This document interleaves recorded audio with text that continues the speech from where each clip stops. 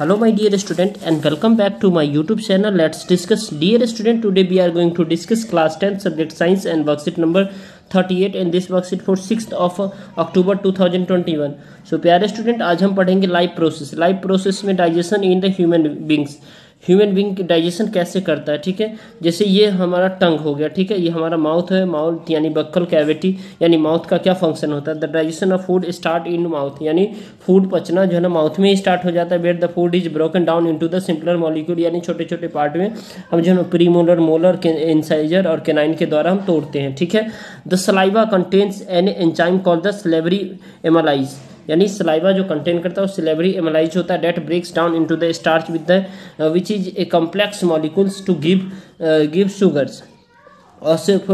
ऑसिफेगस जो है ना, इसको पाइप नली कहते हैं, फूड पाइप नली। ठीक है, जिसके अंतर्गत जो है ना क्या होता है, the food now moves along the food pipe by the पेरिस्टेटिक movement, यानी रिदमिक कंट्रैक्शंस ऑफ मसल्स भी इसे कहते हैं।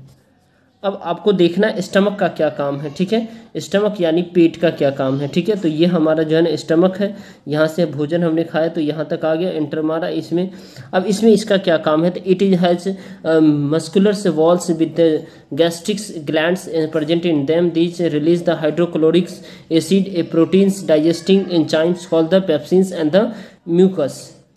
और ये जो है ना डियर स्टूडेंट, जो रिलीज करता है हमारा पेट जो है ना क्या होता है, हाइड्रोक्लोरिक एसिड रिलीज करता है और प्रोटीन एंजाइम जो पेप्सिन कहलाता है, एंड म्यूकस को।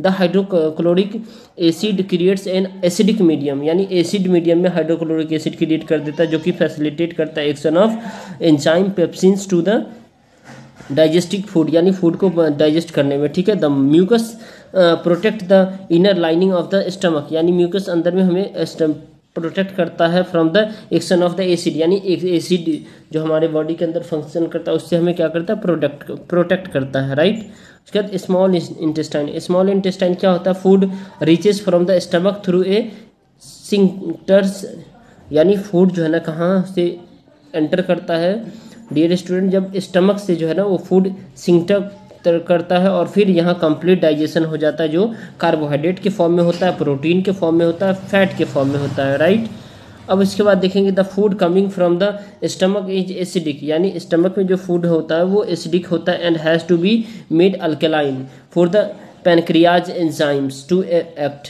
यानी bile juice from the liver does this is an addition to the acting on the fat and fat are present in the intestine, यानी intestine में जो है ना क्या होता है, फैट प्रेजेंट होता है in the form of large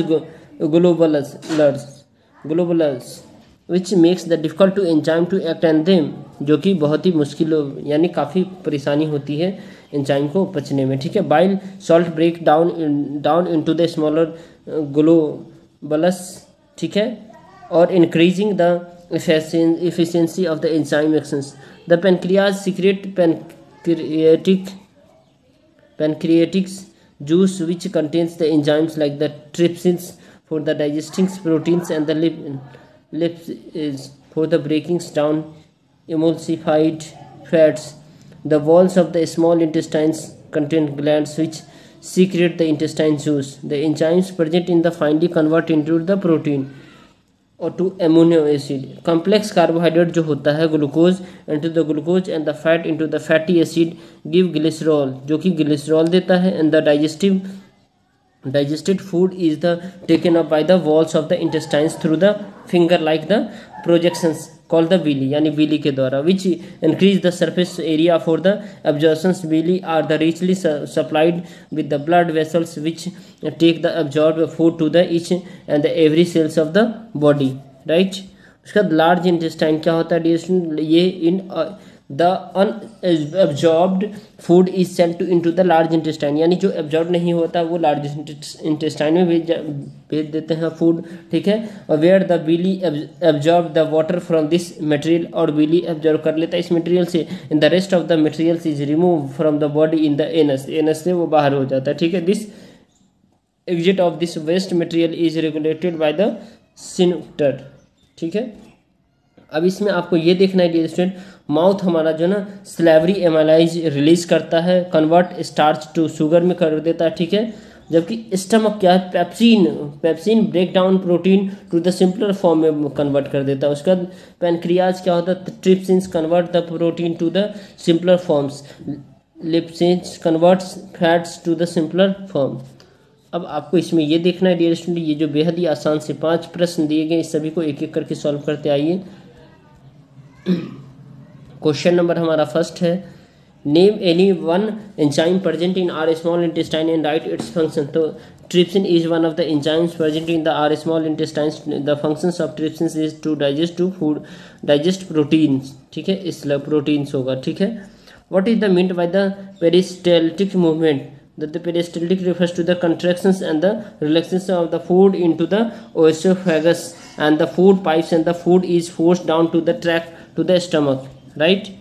अब question number dear student third है, what is the role of the acid in are stomach. यानी एसिड का क्या रोल होता है हमारे पेट के अंदर। तो हाइड्रोक्लोरिक एसिड प्रेजेंट होता है हमारे स्टमक के अंदर। It creates an acidic medium which facilitate the actions of the enzymes पेप्सिन्स to digest the protein, जो कि प्रोटीन को डाइजेस्ट करने में हमें हेल्प करता है।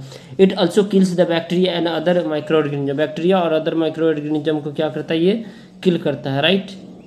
अब क्वेश्चन नंबर फोर्थ है dear student, question number fourth है, how is the small intestine designs to the absorb digested food.